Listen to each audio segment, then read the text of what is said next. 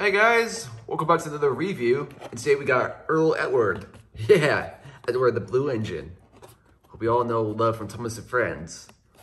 So yeah, here he is in the Shiny Time Station box with a little Blue Jay there. And here's the back. I'll let you guys go ahead and read it.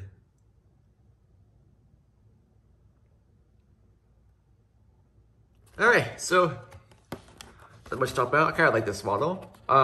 The only thing I really could have filled in were like the red stripes around the boiler. I mean, that's just pretty much it. Let me look at the back. Oh, and the silver handrail as well. So yeah, quite like the face, and the detail on him is pretty cool. It's just one of those two that I think it's a hit miss there. But hey, it's a pretty cool model. I give it a 10 out of 10. All right, thank you guys so much for watching, and have a good one.